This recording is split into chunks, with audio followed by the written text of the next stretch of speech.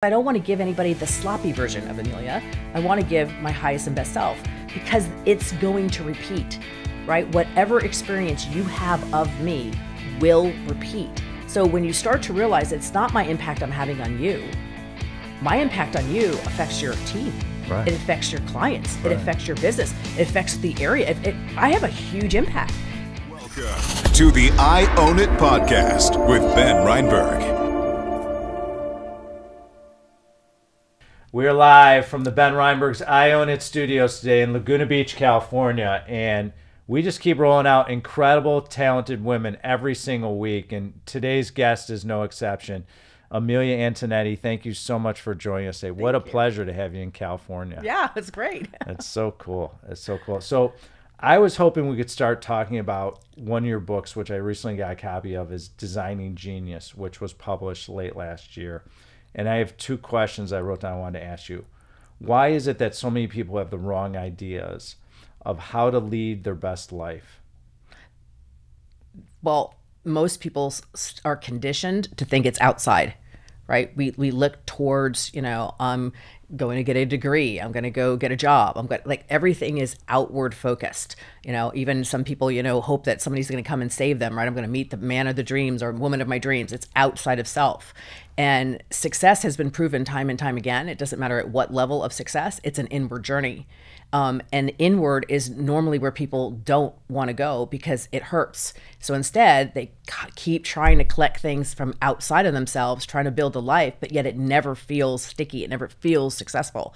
And that's why. It's because you're being trained and conditioned that it's an outward source. It's money, it's love, it's whatever, it's out there. And I'm like, it's in here.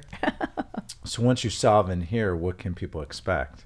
So what it does from a behavior standpoint is it creates the 100% and 100%. So there's this crazy myth, right, that, it's 50-50, right? I'm 50%, you're 50%, together we make a whole. And I was like, that is the framework of dysfunction, right? It's 100%, right? You can't share in something that you don't have, right? So it's about being 100% responsible for your own happiness, for your own fulfillment, for your own purpose, for all of your, financial stability is all your 100% responsibility. And then you can share that, but you can't share something that you don't have the capacity for. So if you have self-love, right, from 0 to 5, if you can self-love at a 2, that means I can only love you to a 2. Right? It's building the capacity within that enriches your ability with others because we have a need to belong, right? We have this need, but we keep thinking it's outward, right? That if you have more capacity, then somehow I'm going to get it. And that's not how love works. That's not how conditioning, that's not any of that works. It works from an inside journey. And that's what makes it so difficult. So generally speaking, people blame others, the spouses, relationships, significant others, bosses, you name it, because they haven't mastered their inner game, their own self-love, and that way they can't receive the love either. And so it becomes a challenge for them. So they keep going round and round in circles looking for something and saying, because I always say, happiness is if you could build it internally, your whole environment will change. 100%. And it's when we talk about energy and frequencies, right? It's about being able to give, right? To be, we feel such gratification when we give and give freely, right? Without any expectation. Right. But we have to be able to receive with the exact same frequency as we are giving. And so a lot of people are really good givers and they're horrible receivers. And what they don't understand is they're cutting off the infinity loop by my me not being able, right, to receive lovingly, right, gratefully, to receive with healthy energy. That means I'm creating the break, the distance between you and I. So even though people crave belonging, right, they crave this sense of community, their actions, their actual behavior is breaking that. And then they don't understand because they're like, well, I give. And I'm like, the problem is not in your giving. The problem is in your receiving. Receiving without feeling guilty, receiving without thinking, well, maybe I wasn't worthy, receiving without the same abundance of energy as you give with, right? And so just from a very fundamental level, people give and they have expectations. And I'm like, well, that's not the definition of giving, right? They don't know how to give freely, right? They're trying to keep score. Like, what do I get in return? I'm like, well, then you didn't really give, right? You were trading. That's a different thing, trading this for that versus just giving.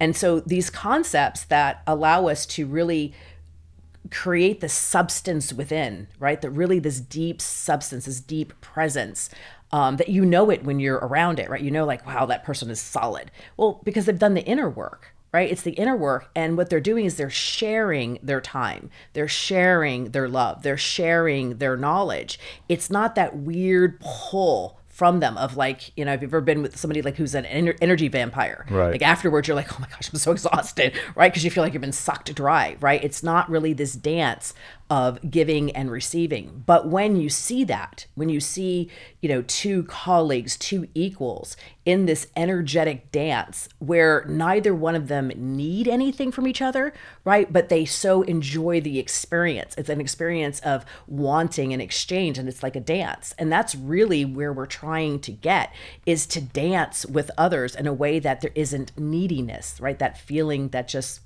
is heavy. So it's giving a referral, giving a gift, giving knowledge without expecting anything in return because it feels good. You're receiving the gratification from others, and that's the gift that people give you. The truly authentically, right? You know, when somebody is like, wow, I really love what you do, right? And I want to share it. It's not because I asked you to, right? You're genuinely saying, I want to share this because I got value. Well, that's the greatest energy in the world to put out there, right? Not having to sell, right? Because if I serve you, right, to my fullest ability, and you have a beautiful experience, then I don't have to do that, because organically, we like to talk to other people about how are we growing and how are we developing and what is useful, what's not useful. And so if that is a natural message, an exchange from one person to another, you actually are in your greatest flow state you could possibly be in, because you're not having to push anything, right? And so when we're talking about, how do I develop teams? How do I develop a company? You can't push energy doesn't create scale. Right? It's actually attracting it in, right? It's the same thing with your team. Your team is trying to attract in order for them to be able to develop to their highest and best self. But when we're conditioned to tell somebody, which is repeating our childhood, right? Good, bad, go to your room, right? The telling, nobody grows in that environment. I always say that, nothing good grows in toxicity. And so if you're using behavior that isn't healthy and nurturing and growing, you're not going to grow anything. Right. It's who you surround yourself is so important. So important. So let's say you're giving. Basically, you're saying, look, don't expect anything in return. Do it because of the gratification you receive. But also, I think a lot of people, especially with significant others or girlfriends or boyfriends or whatever, they're giving to get something. Mm-hmm. There's a purpose behind the giving instead of doing it naturally and not expecting anything in return. And I think that's what creates expectations, and people have resentment towards others, because if I give you a gift, let's say you give a girl a gift and you're expecting sex in return and you don't get it, right, or you don't get a date, right, you resent her. Right, because the giving wasn't actually an act of giving, mm-hmm, right? It was a trade, right? Bob Berg, I think better than anybody else, talks about the go-giver, right? That giving, if that is part of your identity, if it's who you are, if you actually are getting true pleasure and enjoyment in the act itself, that organically, right? That authentically is part of who you are, right? Versus trying to do something like to pretend to be somebody or to get something. Those energies are so different. And when you hear something and people are trying to mimic it, it's not organic, right? You have to be able to go, am I that person? Where do I have my area of genius, right? So, for me, human behavior, people problems, like that is my area of expertise. And so I do it naturally because I enjoy it. I love being able to help somebody just to tweak their perspective, right? Or tweak what's really going on to unlock them to actually connect better. So it's just I can't stop doing it. And so when I'm giving in that area, all I want is the joy of the fact that you're like, oh, wow, I never saw it that way. Oh, wow, I didn't realize there was a tool for that. Or like, I can be closer with other people. And I'm like, yes, right. I'm just unlocking a skill, providing a tool, but I don't expect anything in return. It's just how I'm designed. It's kind of like who I am. Now, when I want to move on to I want to expand myself, right? To be able to say, okay, I want to be able to, give more or develop myself further, then I'm practicing another act of kindness, but it has to be rooted in, well, why am I doing this? Like, what is the purpose of me being kind? And so, I go, oh, well, the reason why I'm trying to do kindness is there's such negativity in the world, right? I'm trying to counterbalance how life feels for so many people. So when I'm in a situation, I was at Starbucks, and I went to pull into a slot, and a guy lost his mind. He was like, "That's mine." I'm like, "No, I didn't see you. No worries. I'm happy," right? To be able to take a situation and just diffuse it, because we live in such chaos energy that we're hurting, our brothers and our sisters. And so as I expand from like, this is my area of genius, then the next thing I'd like to do is like, I would like to develop my kindness. And I'm like, okay, how do I first be kind to myself? So I can recognize it. How do I be kind to me? And then I go, oh, now that I know that, how do I be kind to you? And then how do I be kind to the next person? And then how do I be kind in a situation that doesn't seem like it deserves kindness, right? It's because you choose that that's how you want to show up in the world. But all of those things are a choice. And so many people are trying to run to catch up with their life as if they had no control. And I'm like, but every single moment is a choice. Every single moment's a choice, because you have to choose to participate. So if somebody is arguing, you're choosing to engage in the argument, because if you choose not to argue, there's no argument, right? If you choose not to be part of somebody's chaos, then you're not part of the chaos. If you don't take the call, right, you're not part of it. And so we have to pull back control to be so much more intentional of what is part of our journey and what are you saying doesn't work for me. No. Well, isn't that always the challenge? Like, do you encourage people to slow down? Yes. Slow things down. Awareness. Because awareness. And let's talk about awareness, because I've learned it in spades the last handful of years, how important it is. Mm-hmm. Explain to our audience, everyone, awareness and what it really means, and how do you become more aware? I think what happens is life is moving so fast. We're making decisions. We're on our phones. We're on technology. We're traveling. We're doing this. I want to grow financially, this and this.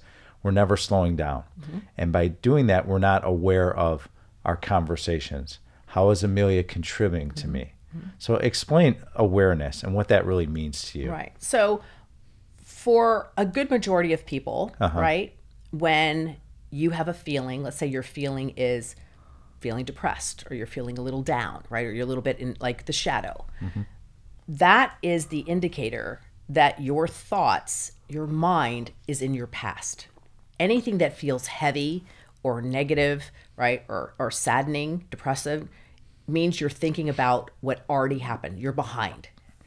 When you're feeling anxious or triggered, your mind is in the future, which means neither of those are present. And so when your brain naturally goes to wherever your habit is, right? History or future, it's about the skill set of coming into presence, coming back to neutral, into where are you right now? And that is just a practice, because a lot of us live in our past or live in our future. And so that is the first act, is to be able to come into presence, to say, am I aware right now of my surroundings? Like, is my brain here in what's going on? Because being able to pull present means then you start to become aware of the choices. So when you come to pull present, right, and you say, okay, I actually don't like what's happening right now, or why am I here, right? It allows you to say, wait a minute, I'm going to make a decision. I don't want to be here. I don't want to participate. So I'm going to remove myself, or that doesn't feel good. Like that energy of that bickering over there doesn't feel good. So I'm going to pick up and just move. I mean, I can't tell you how many times I may be somewhere and something is going on. I'm like, that does not feel good. Whatever's going on over there. I move myself. We are so conditioned to think that we have to stay, right? We forget that we have choices, right? Making choices, because we go, oh, but I have to because of whatever the noise is. I'm like, you don't have to do anything, right? It's a choice, right? And so that's where we have to really lean into. So we're designing our life, right? So the speed and pace of your life currently is your choice. You designed it that way, right? You can very easily put a little bit of space between your meetings, put a little bit of space, right? If that's what you need, if your pace needs a reset, then you give yourself that 10 minutes to reset before you come in, just to be able to say, okay, what's my intention on this next Zoom call? What is my intention as I go to grab a cup of coffee? Like, what is it? You know, when you get dialed into, I try to always uplift the energy of wherever I am. If I can just bring it up a notch, just a little bit happier, a little bit easier, a little bit more flow. And so that's how I kind of maneuver around the world. And when I feel like I can't, is when I have to pause. I have to pause and reset, or I have to pause and take a 5-minute little meditation, or I go, you know what?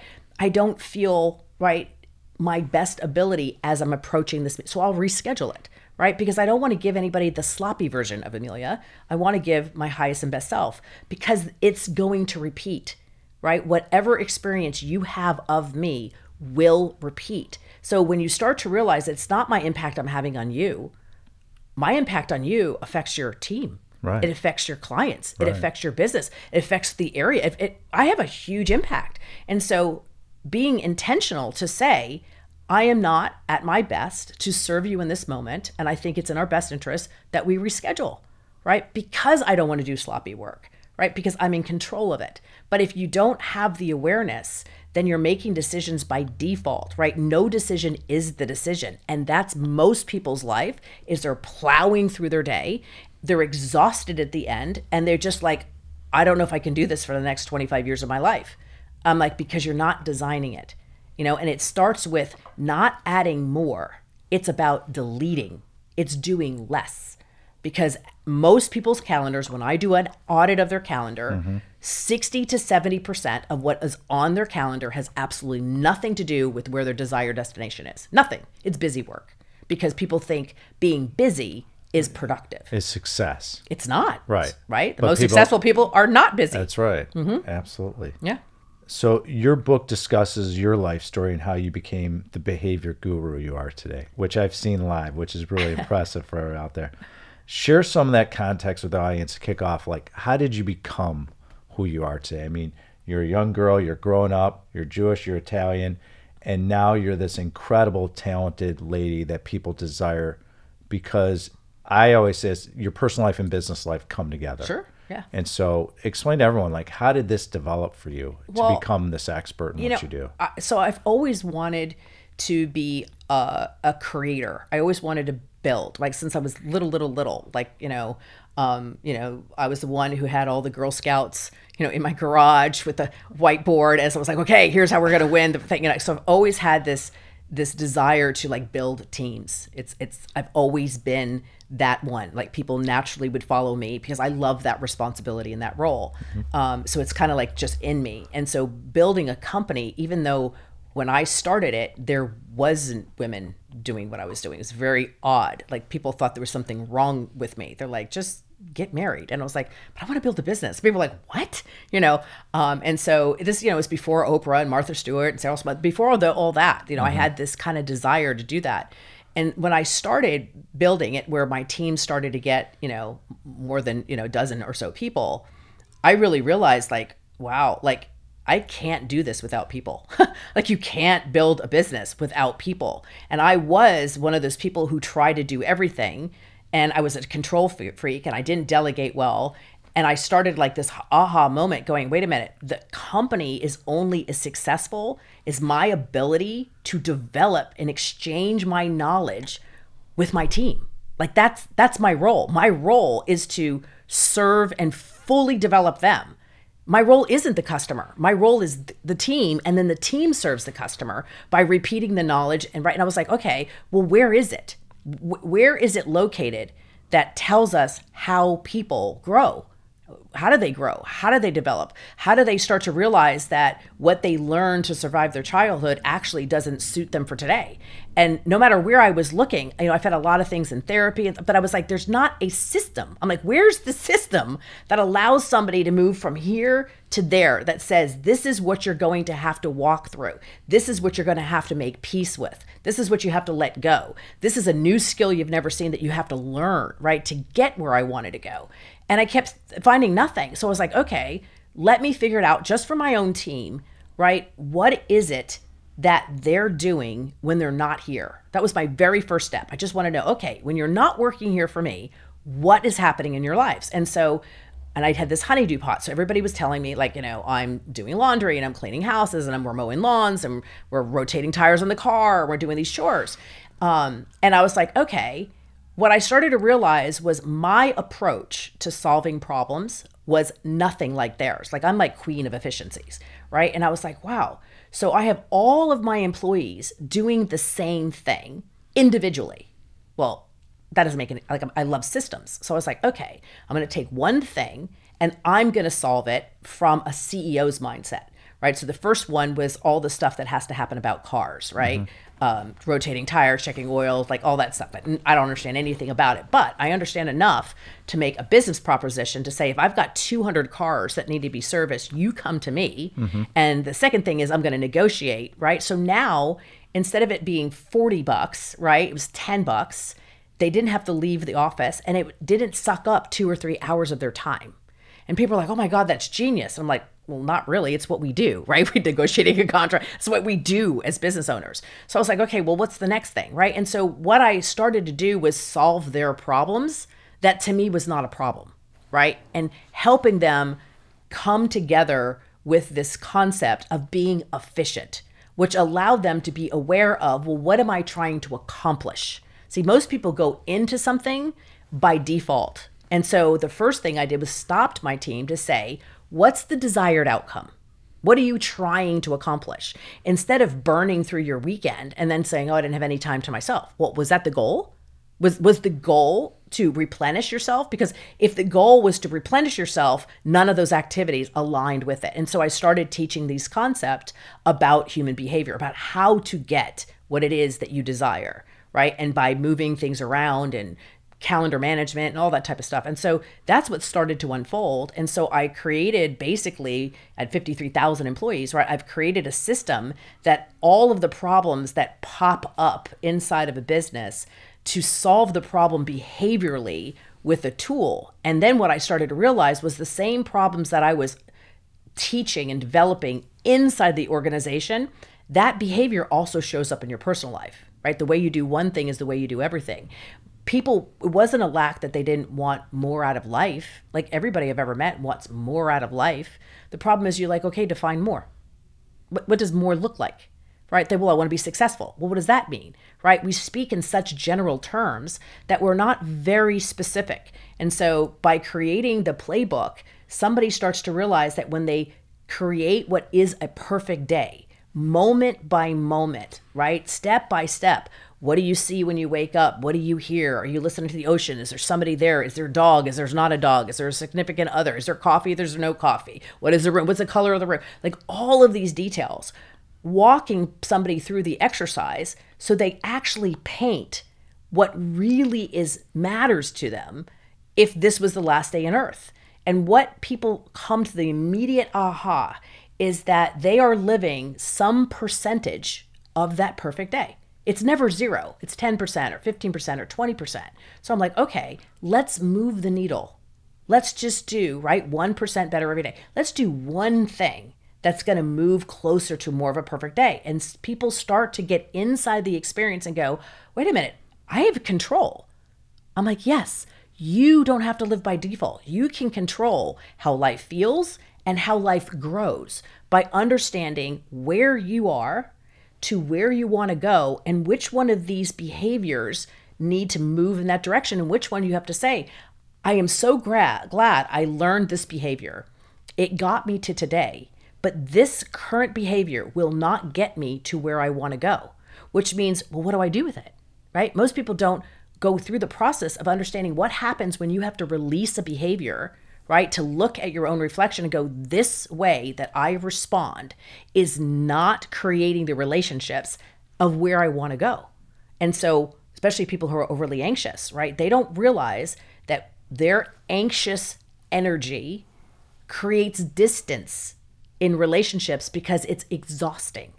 It doesn't feel exhausting to you because that's your norm, right? But it's exhausting when you throw it over on somebody else's side. Right. So we walk them through on how to quiet that noise of what isn't theirs anymore, to actually serve it back to the original owner.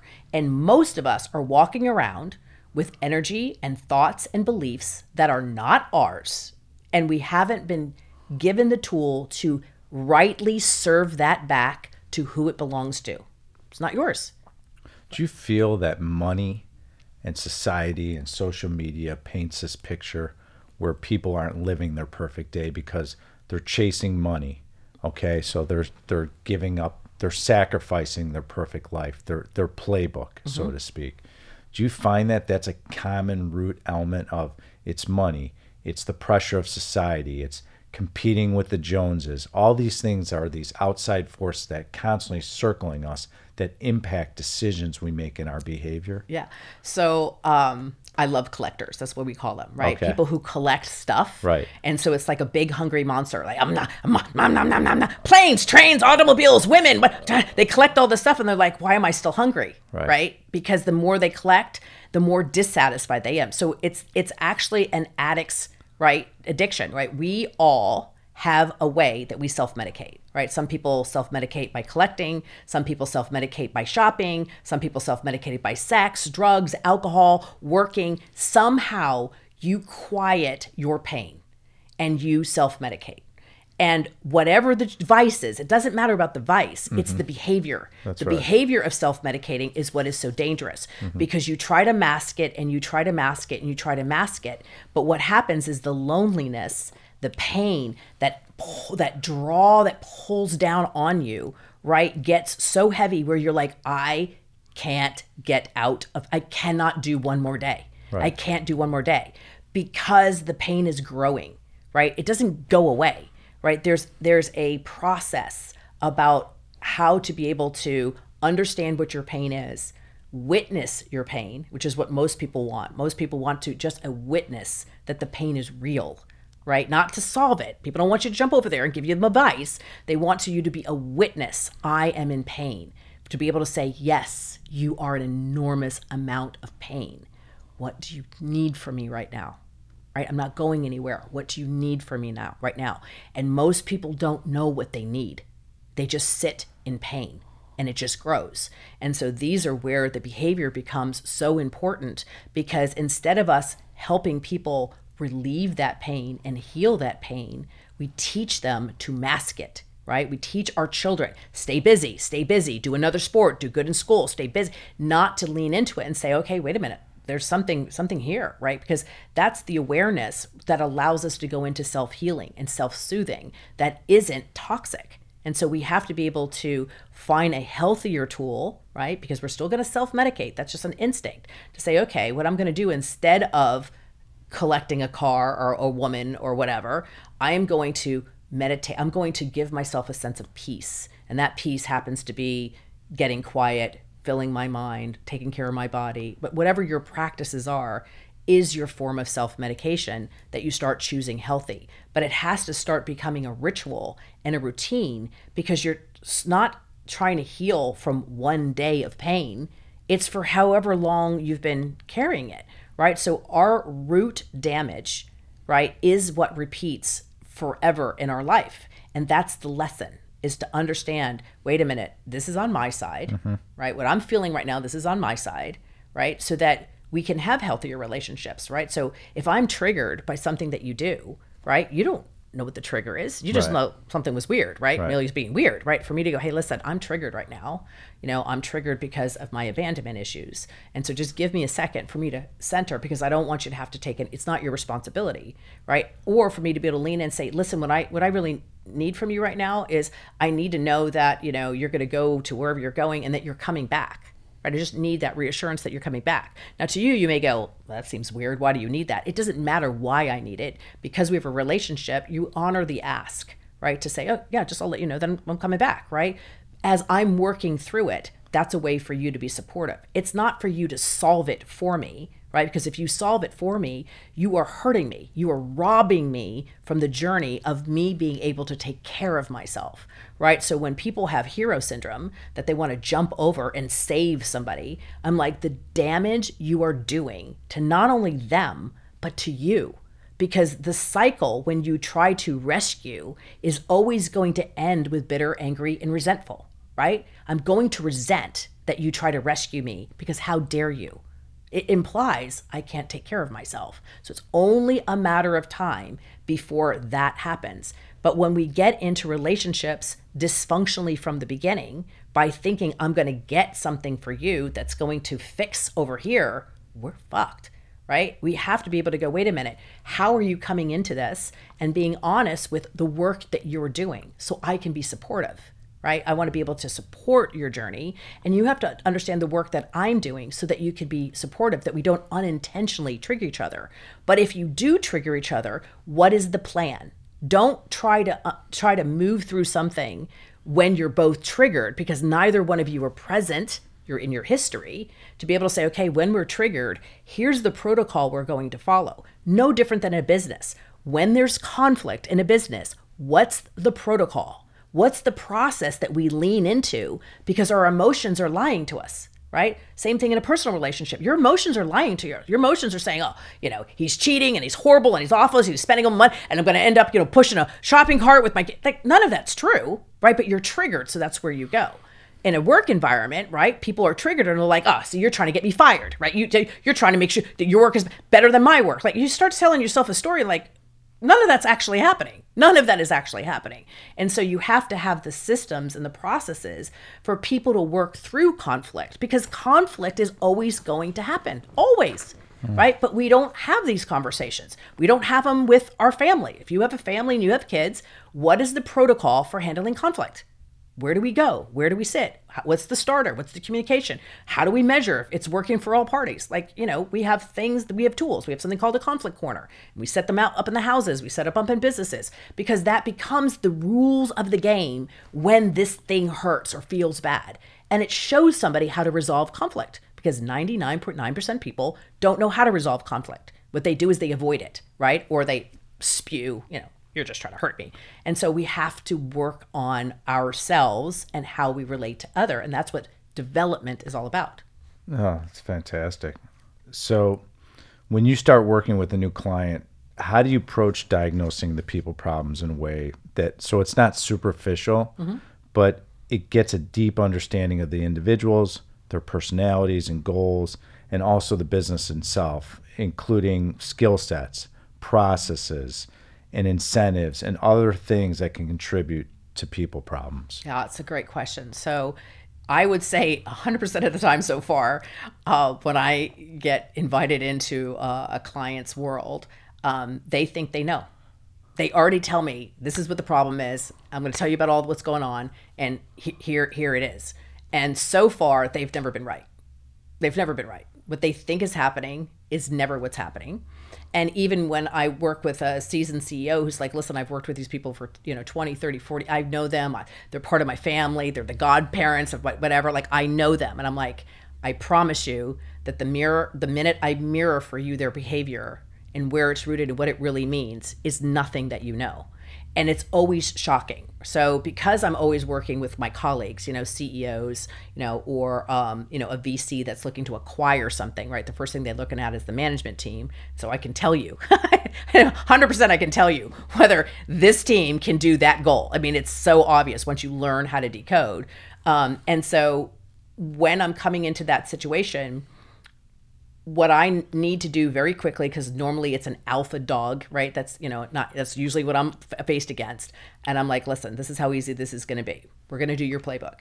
If I don't show you at least 3 things about yourself that you don't go, I had no idea. Like, oh yeah, you're right. Like that. If that doesn't happen, you don't have to pay me anything, right? Because once I help them see their own reflection and root down the very specific things that they need to get to the next level, right? We require people. And a lot of times we mislead our people with what we say we need, but it's not really what we need. And so you feel frustrated that you're not getting that momentum, or set up for the tipping point, right? Because everything is a part of an experience. And so, especially people who are trained in sales, they don't understand that the easy knocking over the domino is if all of these touch points, right, were in harmony, right? That we're in synchronicity in order for the salesperson to tip it over. If not, that's why the salesperson has to keep reselling and reselling and reselling to push to the close. But the pushing to the close, even though the act happened, there's always this like lingering kind of like, I wonder if that was the right decision, versus having it where they're excited, right? And now anticipating into the onboarding process. And so that's where I start. I start with an executive and I'm like, let me show you where the resistance is in your life. And let me show you where you're not building capacity. If I can't do that, we don't even need to talk about the executive team. But once they experience it, then they're like, wait a minute. Then the minute they go, then they're like, oh, I have this person on my team that I was always wondering about. And I'm like, okay, there you go, right? So now I go there and I'm like, let me now show you what's really happening with that individual. And they're always like, wow, because it's not what they thought it was, right? And so it just allows me to kind of go deeper and deeper within the organization so that everybody is on the same page of their mirror, because now they understand their roles and their responsibility that they're contributing, right, to the output, which is they was like, oh my God, I always thought it was you. I didn't realize where I was competing, right? And then we start doing the matching part of it and saying, well, if this is this person's like core energy they put in the world, it's the thing that people say about them. Everybody who knows them says the same thing about them, right? So let's say the word is reliability. And then you look at the role you have them in, and then you go, okay, how does reliability have anything to do with this role? And you're like, oh, it actually doesn't. And you're like, they're in the wrong role, right? They've learned just because you're good at something doesn't mean that's where you're supposed to be. It doesn't create the scale that the company needs. The company needs somebody's area of innate genius, the thing that they'll notice and see in that role that nobody else will see, to be able to surface that up to the decision maker. But if they're not in the right role, you never get to see it. Right? And everything kind of just feels heavy. It doesn't quite go. And so we play these games. We play a game, we pass a baton and people go, oh, wow, they have no idea where they needed to go. Or you can start to see where the energy of the handoff between the different department is so chaotic that you go, that's why it's so stressful here. So we play the behavior games that for the people participating or the CEO who's observing, it immediately pinpoints, oh my gosh, this is so obvious. And that's what people pull back. They're like, oh my God, this simple exercise has just told me exactly what's happening in my company. I'm like, yeah, every day, over and over and over again. So that now you understand where there has to be a system. But if you can't see it or experience it, you just know something's happening up there, but you can't really experience the highs and lows that it takes as things move throughout the company. And that's your job of a people officer or a heart officer or experience officer. We train those officers in human behavior and show where all of these stuck points happen as one person bumps against another person, even though they have great intentions. The handoff is not really what's happening. Right? It doesn't really identify the individual needs, like what you need versus what I need. And that's why the outcomes are nowhere near what we predicted, right? But as a business owner, right, there's two things that are massively important. The more capacity the business has, right, the stronger your internal margin is, the more ability you have to scale. Without capacity, you ain't going anywhere. And without understanding how does every individual on your team build capacity. It's not the same for everybody. And then what happens when I put certain people together that creates that unbelievable, right, push of capacity. Because that's really what you're doing, strain and recovery all day long. And so the behavioral tools is what gives all those measurements so that you can properly figure out what the resources are in order for you to hit the next goal. Does this team have the capacity to hit that goal? So I imagine some of the people problems stem from bad leadership or management. What kind of leadership issues do you see? What kind of issues do you see most often with leadership, and how do you approach communicating your perspective, giving leadership is also the person paying you? Yeah. Well, I think that number one thing that, I think leaders generally have good intentions, right? I think that part of the reason why we become business owners and entrepreneurs and we become leaders is we generally want to make the world a better place for our people. That's a genuine thing. That's part of all of us. But where things go a little nuts is that there's this thing, I'm trying to hire myself, right? I'm looking for somebody like me. And I'm like, okay, you're already off to the wrong start, right? Because you actually don't want somebody like you, right? So if you and I have the same talent and the same thought and the same view of the world, one of us is not necessary, right? Just not necessary. And so that's problem number one. And problem number two is, if I am you, I'm never going to work for you. I'm going to be doing it myself. So what you're really looking for is, you're looking for a list of skills that amplify your skills, right? Or fill in a hole where you just have absolutely no skill set, no interest, no whatever. And understand that that person is going to be 70% of what you're looking for. And then the last mile is the processes and the procedures. So you're actually hiring B students that the system and the environment you put them in makes them look like an A+, right? You're never looking for the 10. So people look for that 10 higher. No, look for a 7, and the process makes them a 10. And that allows them to not only flourish within the organization, it also ensures that they can't be a 10 anywhere without you. Oh, that's so well said. So I'm curious, what is the profile of your favorite type of clients, and what kind of situations bring you the most personal satisfaction in what you do? Yeah, I mean, there's something for me that is really just so satisfying when I meet somebody and they're like, listen, my life is good, it's successful, right? They start saying, I have all the things, but you can feel that something's missing. Like you could just, like the boxes are all checked, but there's something missing. And it creates kind of a sense of loneliness.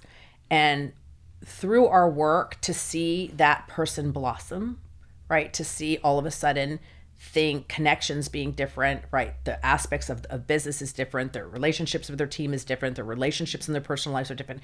To see the substance and the depth build, there's something that changes in their face, their eyes, how they walk about, like everything about it, right? Because they usually come to me sad. They come to me saying, wow, I'm such a good person. I do all these things in the world. Why do I feel like everybody's living and I'm not? Like, what's wrong with this picture, right? And so just being able to lighten, right, the individuals and help them really see how easy the scale is, right? To get from here to there is much easier than you realize if you allow me to mirror, right? Because then there's a choice. Because I'm mirroring, here is what is needed to get there. So either change the there, or you have to change this. It's the crossroads is so easy. And for most business people, because they're very analytical, right? That's what they're looking for. They're looking for the clarity to go, I need to do this to get that, or change that to stay here. Yeah, either way. And so I love my work. I love my work. Especially since the resistance is so high when they meet me. They're like, nothing you're going to tell me. I'm like, oh, I'll tell you all the way down to your P&L without even looking at it, where the bleeding is in the company. How long does it usually take to change a company or a leader? It really depends on the leader themselves, right? So some people say they are a people first initiative, but it's a marketing tag. It's not actually them really believing that the people are the difference between this level and that level. But if the leader is like, listen, I know I need people to do this, right? And I know that I can't just turn through them, right? I know that it's going to require me to develop them, right? So if I get that guy who says, I know something has to happen in the people world, we're already 50% of the way there. Then it's just the consistency, right? So most CEOs already have a relationship with consistency, right? Discipline. But their people don't. Right? So when I walk through an organization, right, I help a leader look to say, here's the clues of people who have no discipline in their life, right? So how are we going to be disciplined by putting in the systems and the tools if not everybody is disciplined? So that's why we bring down the theme of the month. The theme of the month is to get them to what you already have in your life. Because if you're disciplined and I'm not, I've already created resistance, because you're like, I need you to do this, this, and this. And I'm like, well, sometimes I will, right? And so it's being able to understand by looking at somebody, they're already telling you their relationship with discipline, consistency, ritual, right? They're telling you who they are. So if they're struggling and you're asking that of them, what is the chances you're going to get it? Zero, right? So those are the things that I'm trying to work within the company. So everybody builds the relationship, right, with these things: time, energy, focus, right, freedom, all these things. Because the way you do one thing is the way you do everything. But I have to start with the fact that they don't have a relationship with it at all. And so everybody gets on the same page, right? And so that becomes the consistency that we're building based on the theme of the month. We're actually called behavior stacking, right? One good behavior on top of another behavior while removing the behaviors, right, that no longer serve the company. You talk about time a lot and how valuable it is, because that's all you have in life is your time. Yeah. It's always a shocker. Yeah. It's always a shocker when we do the time game. Yes, it sure is. Yeah. It sure is. Yeah. It's an awakening, though. Yeah. Explain to everyone what's the benefit of what you teach in time, and it creates that sense of urgency and decision making and pulling the trigger, which I always encourage, especially in all different businesses in life. Understanding your time. Explain to everyone what time means to you and how do you teach it? Yeah. So, I think that time is the great equalizer, and it's the thing that we really don't want to look at, right? So people will always say, oh, no, I'm going to live longer. I'm going to do this. I'm biohacking. I'm like, okay, well, let's just use laws of averages, though, right? Because,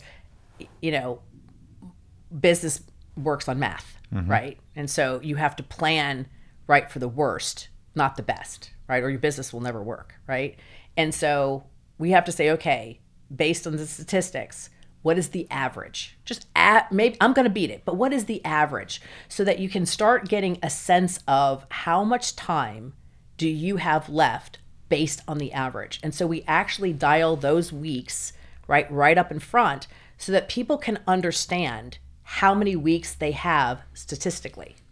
And what that does, especially when you have younger people and seasoned people on the same team, you can understand why a young person who still has 3,000 some odd weeks and me who has 1,000 weeks, why is it they move so much slower to get something done? Because they have more life in front of them. Why do I have a sense of urgency? Because I have more life behind me. And so just that awareness by putting everybody's weeks up shows them their perspective, right? Our perspective changes as we get older, because when you're young, you think you can do anything. You get all the time in the world. But then there's that tipping point where you realize, like, wait a minute, right? And so with the younger people, because they have more life in front of them, the way that I lock in what time really means is I take it to their parents. And it's like, how often do you see your mom and dad? Once a year, twice a year, 3 times a year. Okay. Based on how much time they statistically have left, what does that come down to? And it usually comes down to they have like 13 more visits, 20 more visits with their parents. And they're like, oh my God, what? I'm like, yeah, that's all you have. That's all you have. And so it starts to give you this perspective of nothing is forever, right? I do a whole chapter in the book that says, what if you knew this was the last time? What if you knew this was the last time you were going to wake up next to your loved one in bed? Because things happen. Right? That not only people dying, but people get divorced. And you never know what that last time was. Would you have leaned into that last kiss, the last time you made love, the last time you were with your parents, that last dinner differently if you knew it was the last time? Because that's people's biggest regret, is when they lose somebody. I was like, oh my gosh, I thought I was going to, be back next week. I thought there was going to be a Sunday dinner. You think, right, there's going to be something else. And you don't realize that next something else is, hey, I want to get divorced. And you're like, well, that last night, I guess, was it, right? It's that perspective of coming into full awareness that we only have a set amount of time.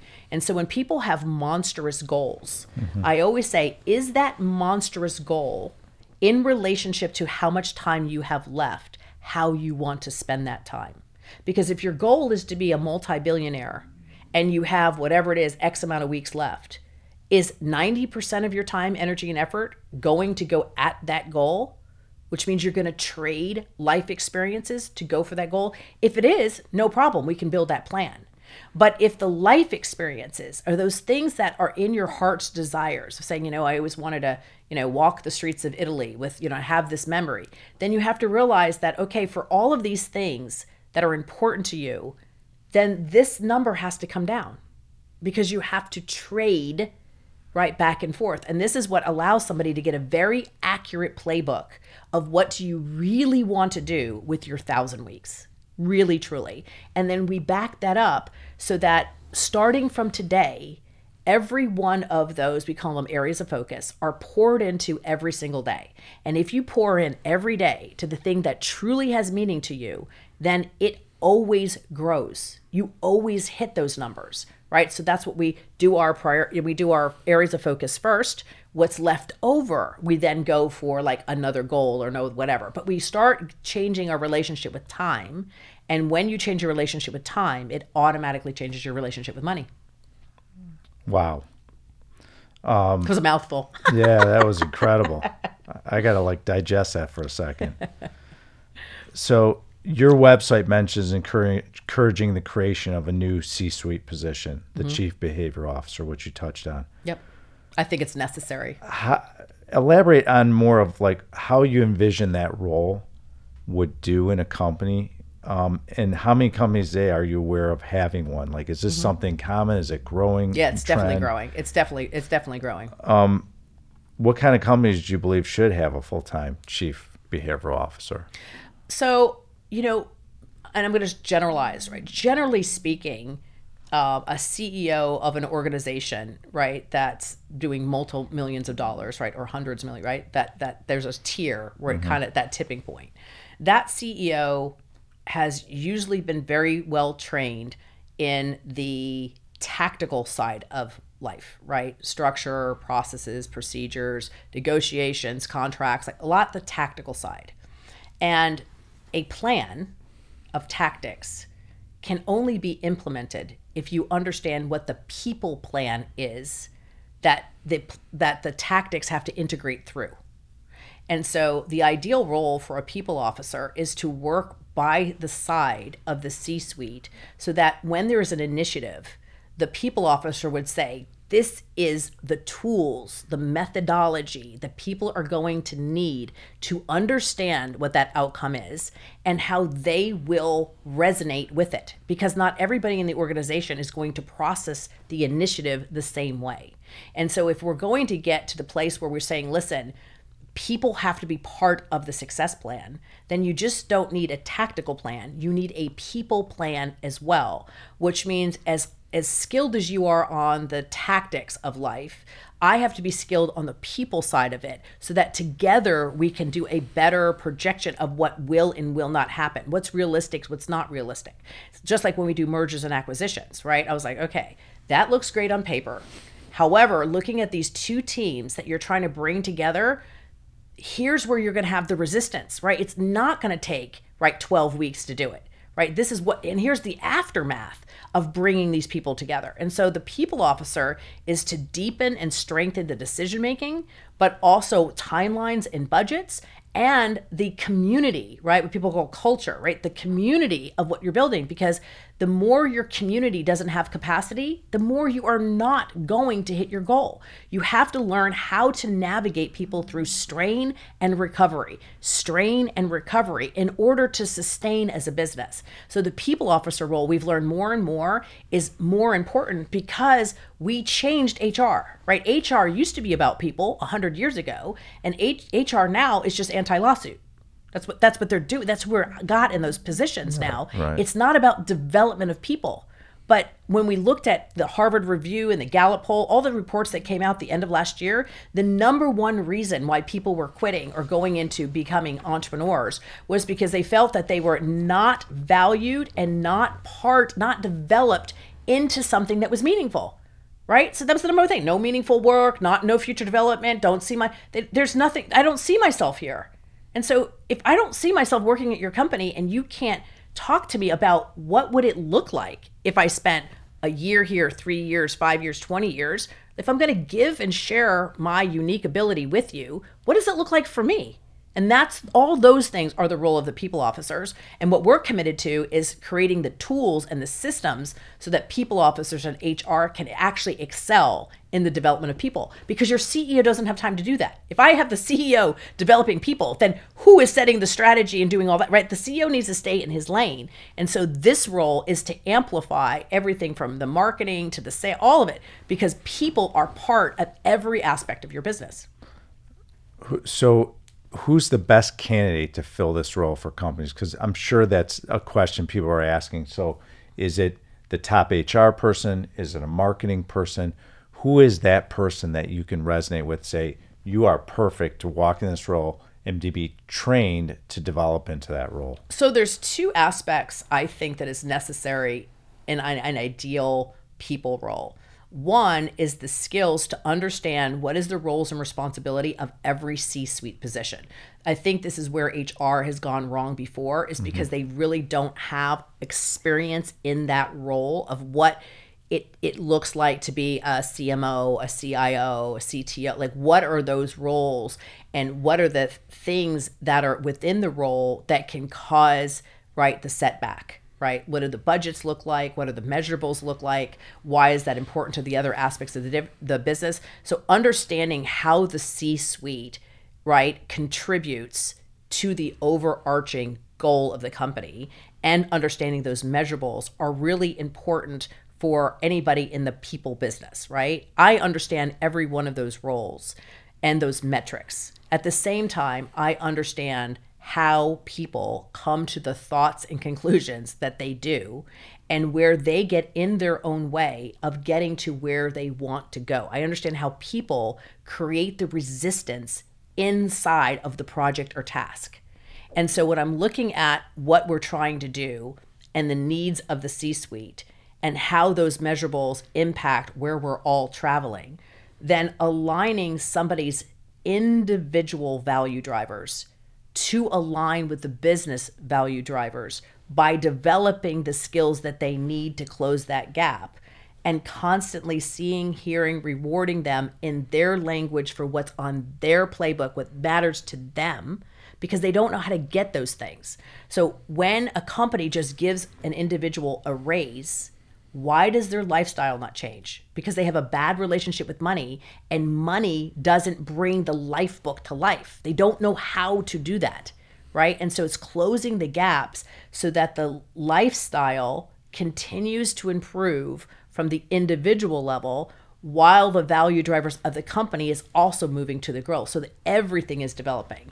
And so the ideal person understands how to use these behavioral tools and when, and how to then take those measurements of improving the people, and how does that affect every single thing within the C-suite.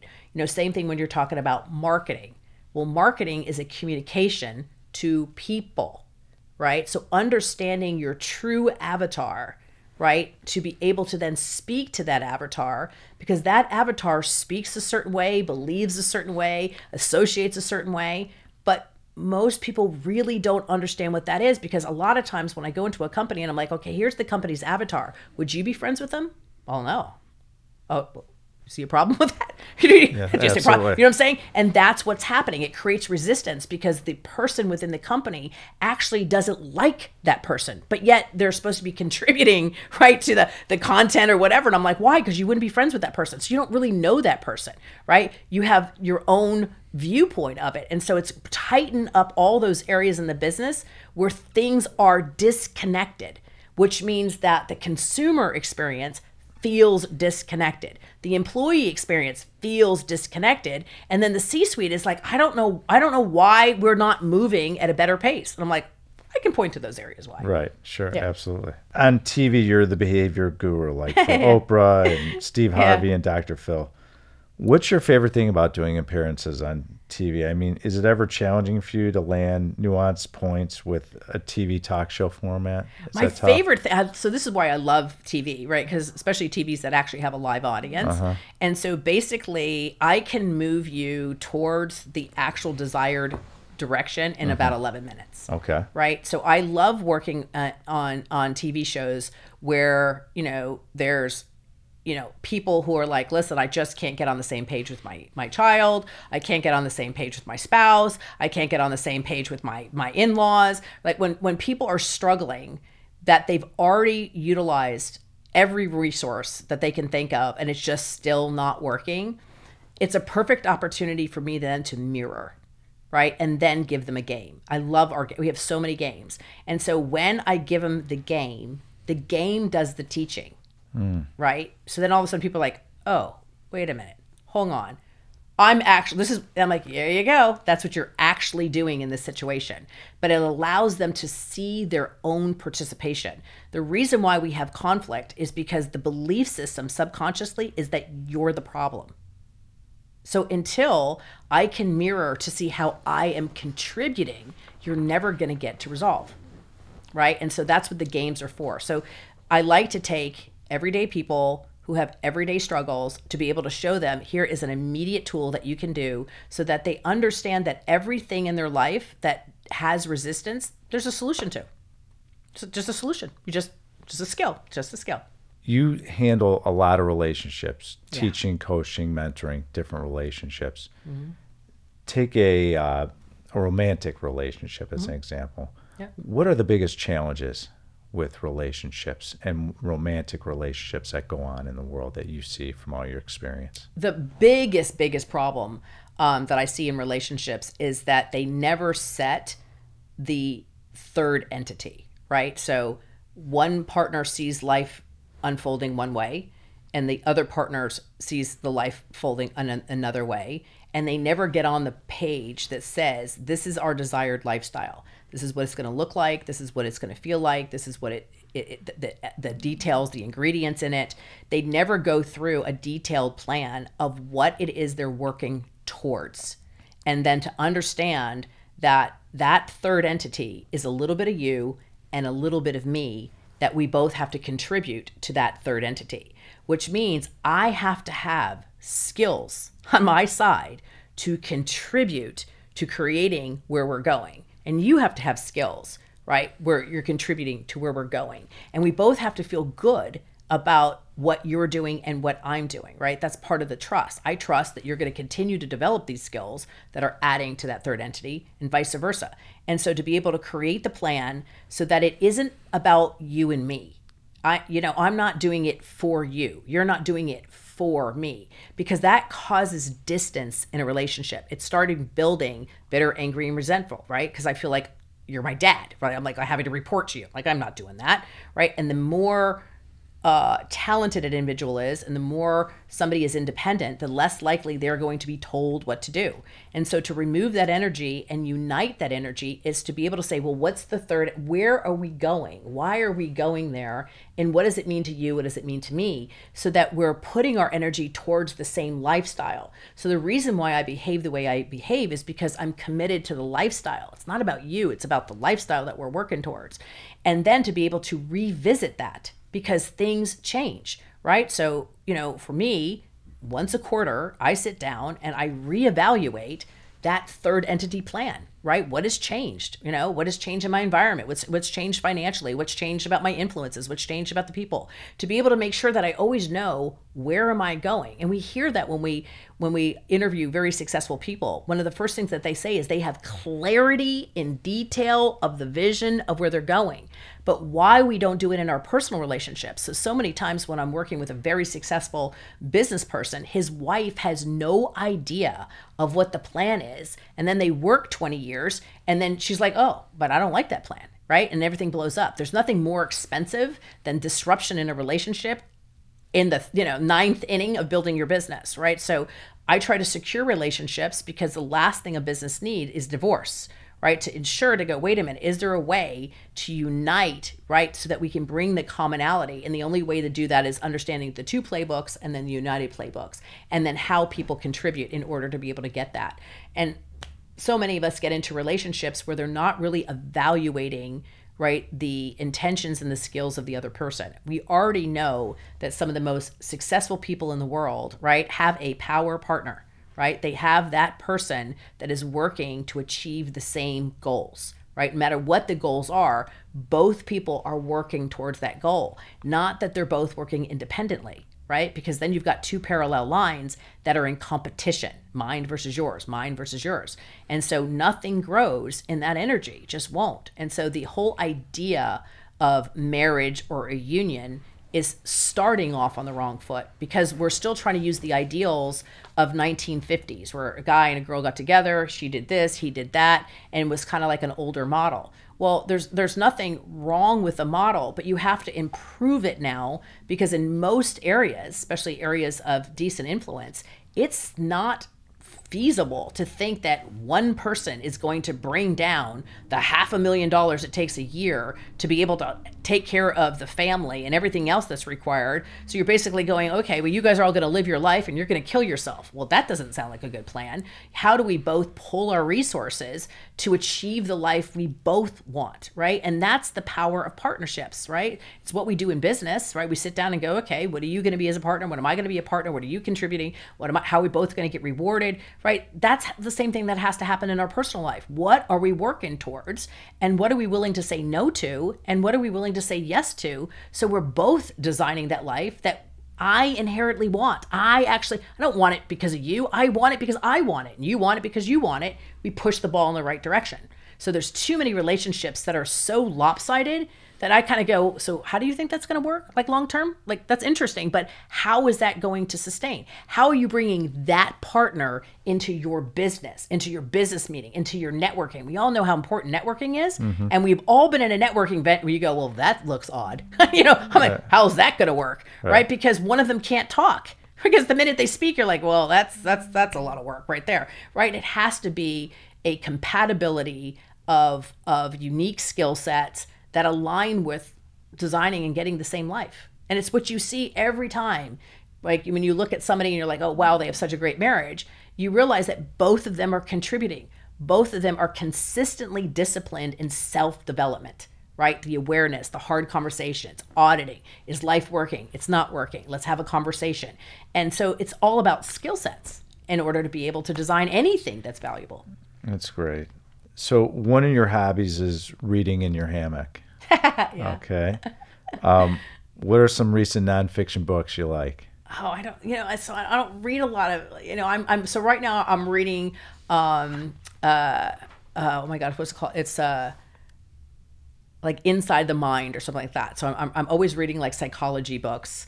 I'm diving into those things. I just finished, the new book from Dan Hartley, right? So I'm just always, like I always have 5 or 6 books that I'm pillaring through at a time, and I kind of pick up which ones. So I have them by my hammock, I have them by my night table, I have them downstairs, by the breakfast nook. And so I'm constantly, so I don't read like beginning to end. Like I feel intrigued by something and then I start scavenging through different books to see their perspective on it. But I love, but maybe to a fault, like I and my business partners love to read too. So we're all like addicted. I can't keep up with Patricia. She's always like ahead of me by 5 books. I'm like, damn it. I haven't gotten there yet. It's like, right. And so I love to learn. My partners love to learn. I think that, one of the skills I'm the most curious cat in the world. Like you can say anything. And you're like, how would you like to jump in green slime? I'm like, I don't know, but that sounds so cool. Like I'm the girl who wants to do anything and everything. You want to jump on a plane? Yeah, let's do that. So, like, I am just curious about experiencing anything because I would rather say I had the experience. It doesn't matter if I like it or not. I just love the fact that I did it, right? I think that's why I climbed Kilimanjaro, like all those things. People are like, why in the world did you do it? I'm like, I just wanted to experience it. So I have a ferocious thing for knowledge, like knowledge, experience. That's why I like to travel. So yes, I'm usually in my hammock with a highlighter and folding thing, sticky notes everywhere, just going, oh man, that's awesome. Because I want to be able to come back to it to just think on it. I also hold really good spaces of time of just thinking time. So as much as I take in information, I sit and really kind of contemplate on like, what did I just learn this week? And what does that all mean? And how does that, change my perspective of myself, right? So after I've dove into a bunch of books, I then always sit and go, okay, what about me is going to be different? Now that I know this, what am I going to do differently about myself? And that's where I can literally pinpoint how much I've grown over the last decade, because I'm constantly saying, oh, well, now that I know, and I didn't know it before, here's how I'm going to implement, and I'm going to make a change, right? And so that's, I think, one of people's biggest downfall is they're big note takers, but they don't create the space to put the notes into play, right? I would say the 1% better. Take one thing that you took a note on this week, just one thing, and implement it into your life. Give yourself the room, right, to implement it, and always take a new thing and stack it on a current, reliable behavior. So if you're like, hey, I always work out, like you work out no matter what, going to the gym is like automatic to you, then if you're going to try to do something new, I'm going to stack that next to the behavior that's already ritual, right? Because now you have a chance of that new behavior to succeed. Most people take a new behavior and they try to find an open spot on their calendar and put the new behavior where there's no ritual. And I'm like, not a chance in hell that's going to work. You have to stack something new in between something that is consistent. And that's how you start building. So I'm always moving things around because I have a really good idea of who I want to become. Let's talk about routines, because you kind of touched on it. Yeah. And you talk about 22 minutes in the morning, 22 minutes in the evening. I have a morning routine. I have an evening routine that I religiously do. Explain the concept of, someone asked me, why 22 minutes? Why in the morning? Why in the evening? Right. Explain that whole method. So your mind really looks at the way something begins and the way something ends. And so if you protect with everything that you've got your morning, meaning that you just spent all night recovering, right? Restful sleep. Why in the world would you give that first morning impression to anything other than your intention, right? I say I wake up and I choose happy. Most people, when they wake up, they touch their phone, which means you just gave the power of how you are going to feel to social media. Like whatever you got exposed to, your reaction to it is part of your belief of the day. And so you're trying to build an intention and choose how you want to feel about life. And so you've got to allow yourself that first 22 minutes to build your capacity for the day, right? So think about it as being a warrior, right? You would build your capacity to get ready to go out. And so 22 is a master builder number, right? So 11 is about leadership, 22 is about building. Well, your intention in the morning is to build, prepare for your day. And so in that building, you have to mentally prepare, physically prepare, and then spiritually align with what's the intention of today. What does today mean? So that you gather all of your intentions and you accomplish your intentions versus falling into your day by default. Most people fall by default. They touch their phone, they're erratic, there's no plan, there's no consistency, and they're just hoping that life works out. And so the number one thing that I say to people is, please do not touch you're immediately giving away your power. So from the time you wake up to the time you touch phone, if that's 4 minutes, that means you have 4 minutes of capacity for today. How are you going to fight a war with 4 minutes of capacity, right? Instead of building your capacity. So those behaviors to remove that contact from reacting to whatever you see. Same thing when people put on the news in the morning. I'm like, are you kidding me? Like, who wants that energy in the morning, right? That's the worst thing to do, right? Yeah. And so it's intentional. It's intentionally of start bringing in your perfect day. So if your perfect day, if like water inspires you, but you don't live by the water, then in the morning, you want to make sure that automatically, right, water machine turns on so that you hear water. It's starting you to groom to your day. You know, my practice is always gratitude. It's really important for me, right? What you don't value, you lose. You'll lose what you don't value. And so every day I sit and I make a list of things that I am so grateful are in my life, right? That energetically I'm connecting to those things because they're so important. I always set my intention for the day. I know that I need to mentally ground because my day is all about people and crisis and that type of thing. So I have to mentally ground myself to then say, do I choose my day? Am I mentally prepared to choose the day ahead of me? And I'm like, yes, I'm choosing today.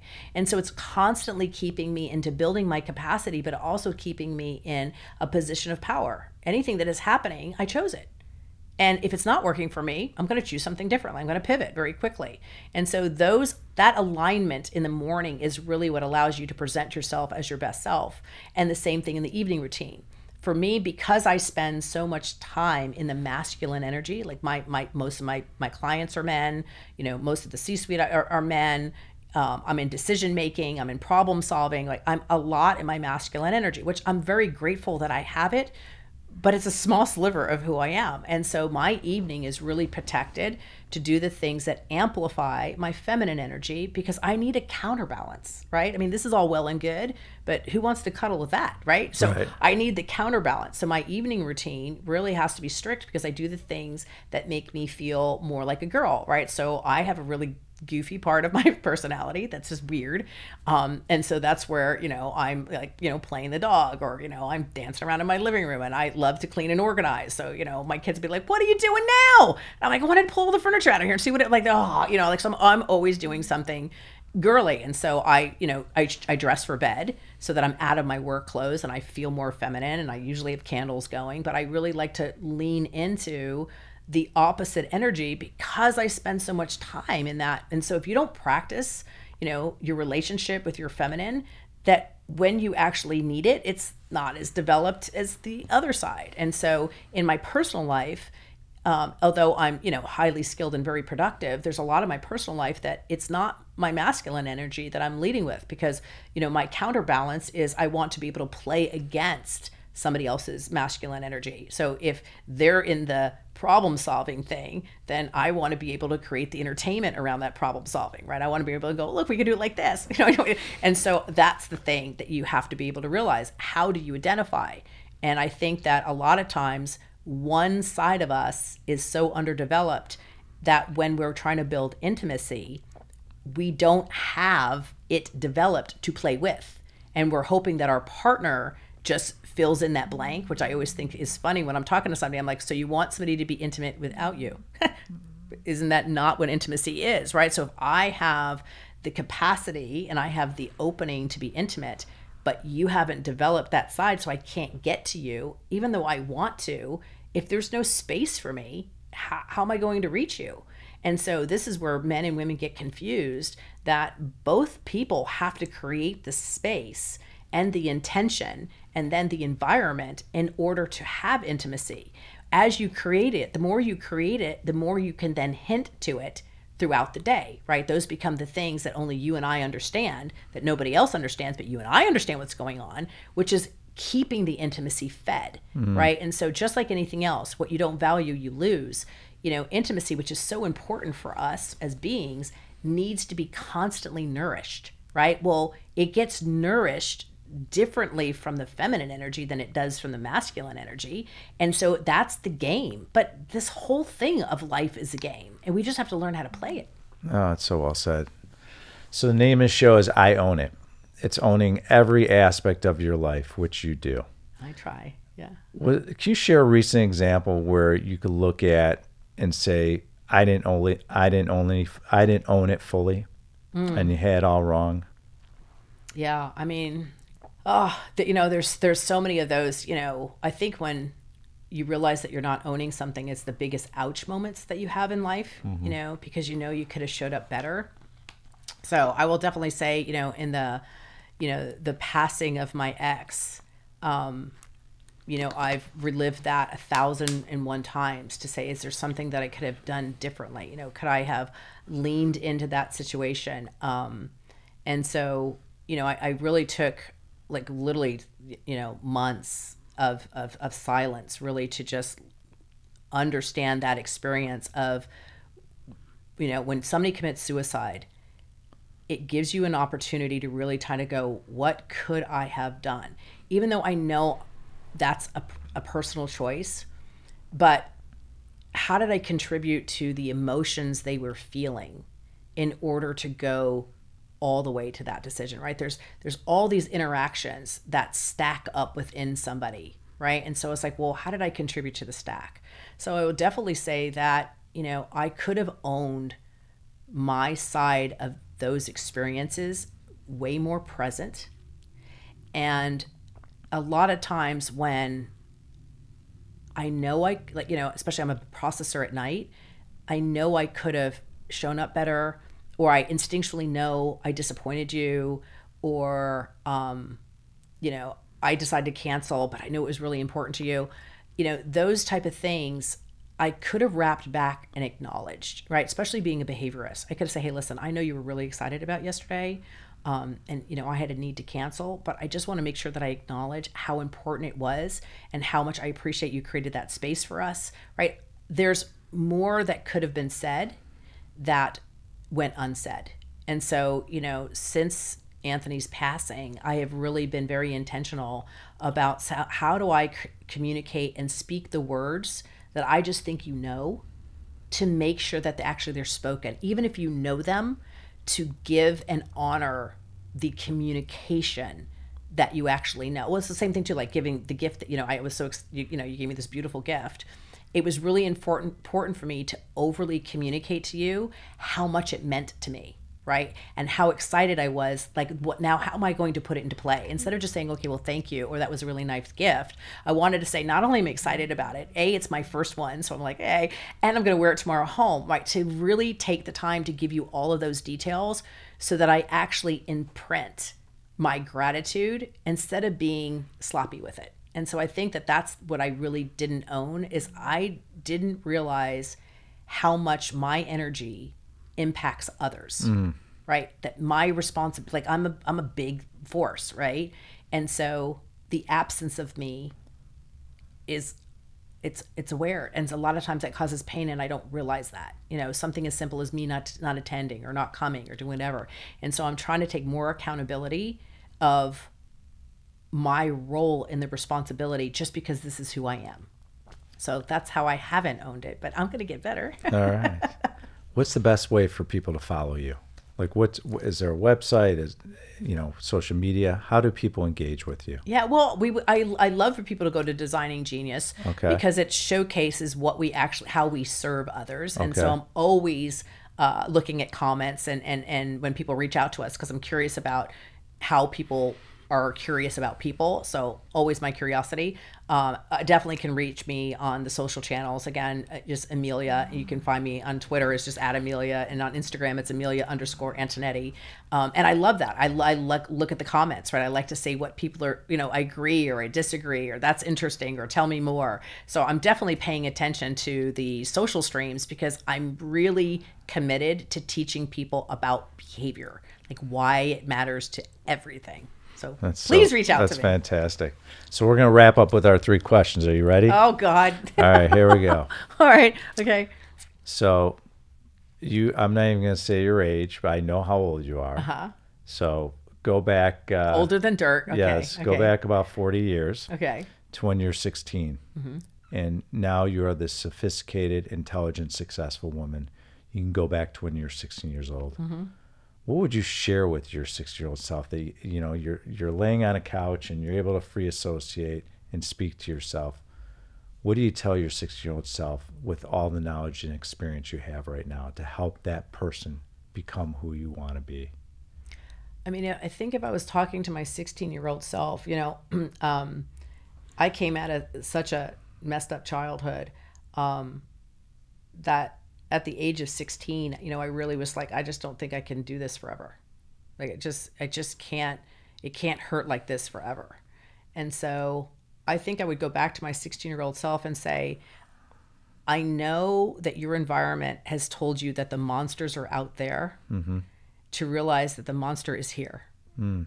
That the greatest monster that I've ever faced was in my childhood. It's never been out there.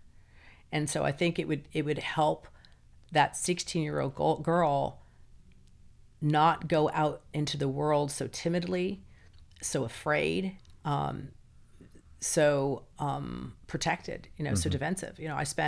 I would say most of my, teens and early 20s, because I had custody of my younger brothers, so defensive, because I thought the monster was out there. I was waiting, and I didn't realize that the monster was my childhood, and everything got better from that. And so I think that it would give me such a sense of relief to know that it was going to get better. So it's our last day on earth. God forbid. Yeah. Okay. It's just me and you, kid. Okay. That'd be good though. All right? Yeah. Okay. I'm cooking. Well, hold on. We're not there yet. We're not there yet. Slow down, right? We got to slow down. It's our last meal together. Mm-hmm. Your choice. What are we eating and what are we drinking? So I am Italian through and through. So definitely it's going to be some incredible bottle of wine. Oh. 100% will be wine and definitely red. All right. And then as far as eating, you know, I have a very wide palette of foods because I've traveled so much. So I definitely love anything that comes out of the water. If it comes out of the water, I'm full game. Okay. And I love vegetables, you know, so like I love artichokes and I love, eggplant and Brussels sprouts, anything. So it's going to be like some lively looking, you know, cool salad with stuff on it because I like all the stuff, and then seafood for sure. And then just pairing with just great wine because the wine just dances on your tongue. And so something like that. And then dessert. Okay. What do we do for dessert? You know, I don't know. I'm such a cook. You know, desserts. I always kind of like that tangy tart kind of thing. Okay. You know, so I'm not really a chocolate girl, but I like sensations. So that's why I love wine. I love how it feels in my mouth and what happens, all the tingly of my body. I love sweet and sour because I love the way it dances. Mm-hmm. You know, I like sweet with salty. So I like the mixing of flavors because again, I'm an overgrown child. Right. So I'm always like, oh my God, taste this. This is so cool. Try with this one, you know, so those type of things. I would definitely create an entire experience of food that is mixed sensations, right? To really kind of experience this with that kind of thing. Yeah, for sure. So as you can see in our studio, we have a grand piano, drum set, so cool, electric and acoustical guitars around us. Yeah. Behind me is a black door. Yeah. Okay. You could have any band or musician walk through that black door. They could be living or deceased. Your choice. Who would you have walk into this studio with us and play us a song, and what song would they play us? I am crazy about Queen. Okay. I've always been. I mean, fantastic. Anything from Queen, I think I can fly. I literally think I could jump off a building and fly. I listen to it before I take stages. I listen to anything from them. I just think I think I'm superhuman, and so definitely that would hands down. And what song are they playing us? God, yeah, Freddie can play the piano. It's incredible. I mean, I like anything from Queen, like anything at all. I mean, from, you know, That Bottom Girl. I mean, I like all of it. All right, anything. Pick one. We only get one. Oh my God. I mean, I guess, you know, I guess their most iconic one, right? Because it has both the music and then it kind of has the ballad at the end. You know, plus it was a great movie too. So I mean, you know, I guess, you know, We Are the Champ. You know, that whole song, I guess, would be incredible to be able to witness his performance. Something I never saw them in concert, but I think him. I think just being able to get into his creative mind so before his time. Perfect. Yeah. Well, Amilya Antonetti, thank you so much for joining us today. What a pleasure. If you are interested in listening to more episodes like this to drop this type of knowledge around the world, kick that right-hand button and click subscribe. Feel free to click the like buttons as much as you can because, as we say in the ether, let it go viral. To follow me, go to benreinberg.com. Follow me on all the different social media platforms. And feel free to log on to my company's website, alliancecgc.com. We are the leader in commercial real estate investing. And for our brand new fund we just launched, the Alliance Medical Property Fund, feel free to click on that fund and you can invest passively as well, just like I do, to build wealth and a legacy for you and your family. Amilya Antonetti, thank you so much for joining us. And we hope to see you soon. Always. Thank you for listening to the I Own It podcast with Ben Reinberg. To hear our past episodes and connect with Ben, visit benreinberg.com.